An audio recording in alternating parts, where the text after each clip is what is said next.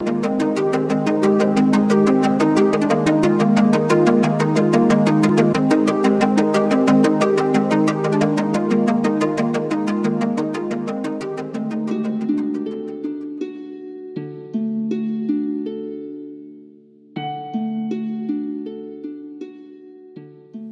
of what we know about St. Mark, the author of the second Gospel, comes largely from the New Testament and early Christian traditions. Mark the Evangelist is believed to be the John Mark referred to in the Acts of the Apostles. He was the son of Mary of Jerusalem, whose home became a meeting place for the apostles.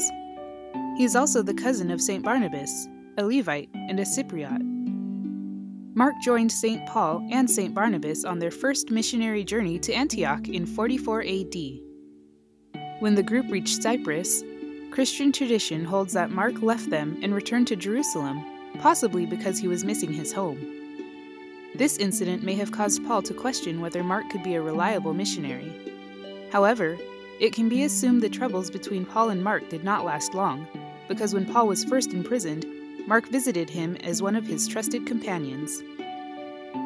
Mark also held a close relationship with St. Peter, who referred to Mark as, quote, his son. Mark may not have personally heard the Lord speak, and was not one of the 12 apostles.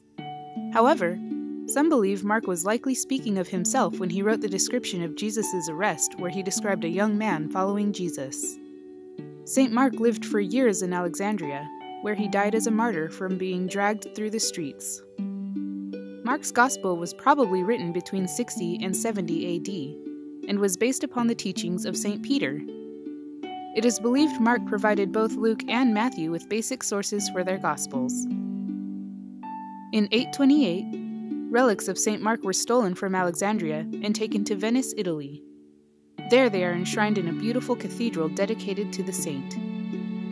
St. Mark's symbol is a winged lion, and he is often depicted as riding or holding his gospel.